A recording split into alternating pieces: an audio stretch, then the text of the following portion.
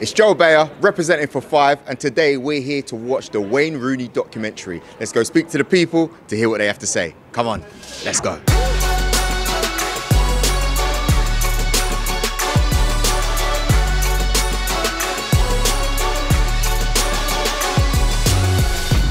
When you first came across him, what were your thoughts as him as a footballer?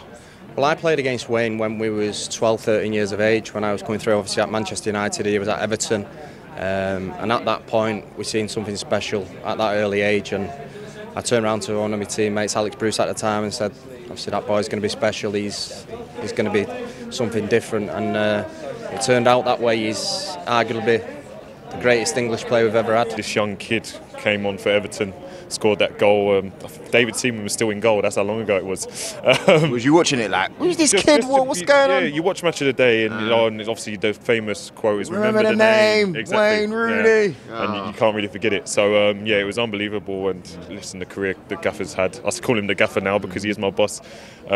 He's been fantastic, and in my opinion, one of England's greatest ever talents. What is it that you want people to remember from this film when watching? I just think it's a chance for Wayne and Colleen to tell their story in their own words. Clearly, so much has been written about them over the years. This is them taking ownership of their story for the first time, and I think for them, it's a big, brave decision for them to do. But I think people will be surprised by the final film. An honest review on his life. He's been an incredible football player, an incredible person, and a family man. And I think that's everything we'll get to see in the film tonight. I think what people will see is I'm an honest guy, and yeah, I've made mistakes, and I don't think I know them mistakes off the pitch. It was all down to alcohol, plus me putting myself in bad positions and bad judgment, and mistakes on the pitch was down to me really struggling to deal with the pressure of winning a trophy with your country, pressure of trying to drive your club towards more success, and I really struggled, and them two mixed put me in a really bad place. We know the player, we don't know the person, so to be out there, warts and all, and to everybody say, I think it's quite brave. Who would win in a punch-up with you and Wayne? I think we both hung our gloves up now. I don't think we're scrapping anymore. So I was filming a scene where he's playing snakes and ladders with Colleen and the kids, and he took no prisoners, and he would not let his kids win the game. He was sort of like, he wasn't having it, and I think Colleen was getting a bit annoyed he was being so competitive with the kids. Was you concerned like, Wayne, come on, let's chill out here? I said, you don't let him win then. He's like, no way. Can you describe Rio in your words as a person? Yeah, he's a fantastic guy. He's someone I've got a very good relationship with. Been through very difficult moments over the last few years as well, and it's similar to me doing this now, and we always want to inspires people with what he's done in opening up and in them difficult moments. So I hope this could to some of the younger players, if they are struggling, can help them as well. Outstanding, One of the best centre halves we will ever see. A great bloke as well. I've got big love for the Ferdinand family. Great respect. Fortunate enough to play with Anton at Sunderland, and nothing but love for him. He's my hero growing up. I grew up a Man U fan, but even when he was at Leeds, used to watch him, used to study him, try and emulate him. What a player, what a guy, great personality, and yeah, it's just for me, he's the best. What were your thoughts the first day you saw Rio for England as a player, and then playing with him at Man United? Yeah, I knew obviously Rio was a top player. Quick, good on the ball, good in the air. Not so sure about his white suit when he signed for Man United, but no. And then as a teammate, obviously a joy to play with. And I think I seen Rio's interview a few weeks ago actually, and we used to argue every day in training. Did you really? Oh, you saw it when he said sometimes? No, because as a forward, when you go and press the ball, if your defenders don't come up with you, then it leaves big gaps, and he very rarely come up. He was a bit lazy, so wow. We used to argue a lot. Then after that, you drop him tweets to pick him up in the morning. Do you know what? I didn't actually know what was going on, if I'm being honest. What's your favourite Wayne Rooney goal? It's got to be the overhead kick, isn't it? What, the one that came off your shin? yeah, the one that came off his shin. Yeah. Newcastle, because he's angry, and once he's smashed it in the back of the net, he's still angry as well. And, dare I say it, the overhead kick, it's a shinner. Straight away is the Newcastle one where he was shouting at the ref, and then the ball landed to him, he smashed it in from 30 odd yards on the volley.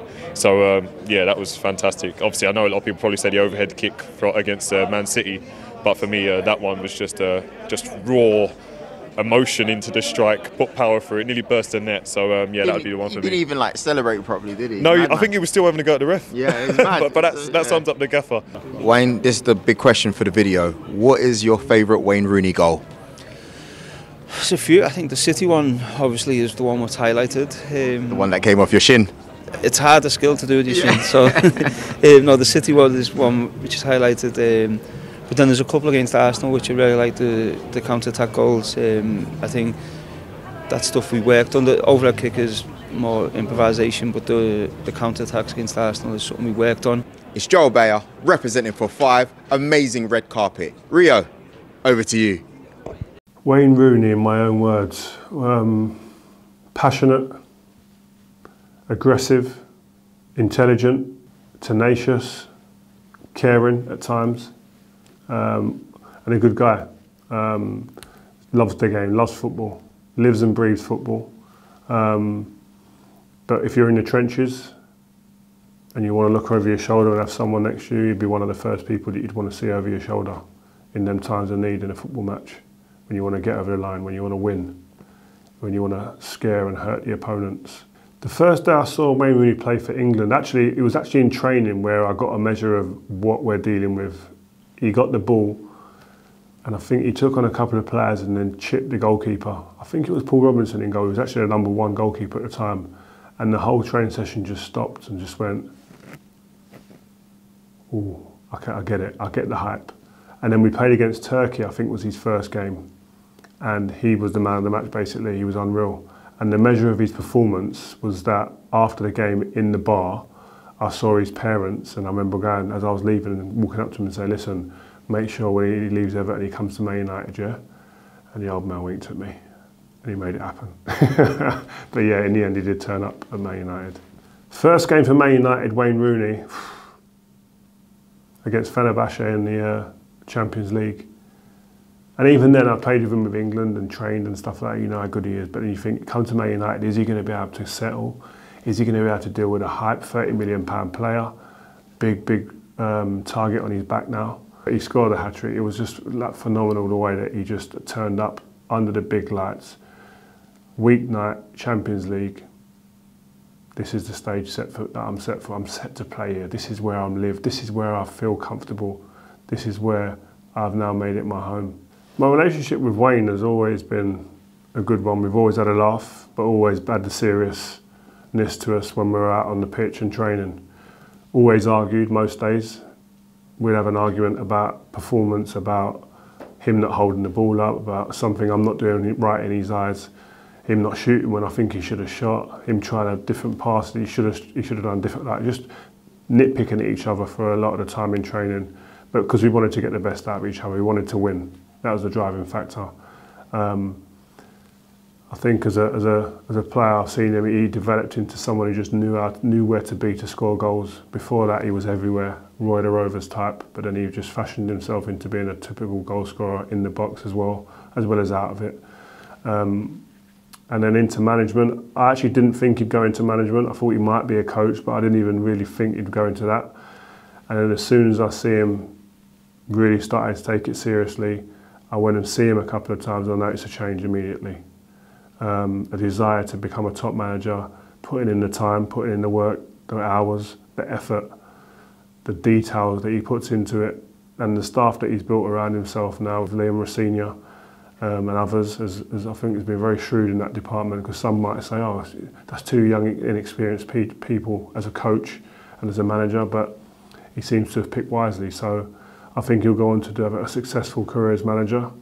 He's got the desire, the hunger for it, like he did as a player, but now it's in management. My favourite Wayne Rooney goal, like I think a lot of people would be, I got two. I could say the City one, the overhead kick, but it came off his shin. So I'm going to go for the Newcastle one, which just really epitomises, when you think about Wayne Rooney and his pomp, that goal just epitomises everything about him. He's arguing with the ref, he's disappointed in the ref in a decision that had gone on before, screaming at him, frothing at the mouth. then walks away from him, and all of a sudden the ball just gets teed up for him perfectly on the volley. He just smashes it in anger into the roof of the net.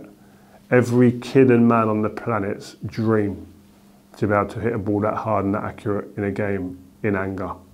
And it came off.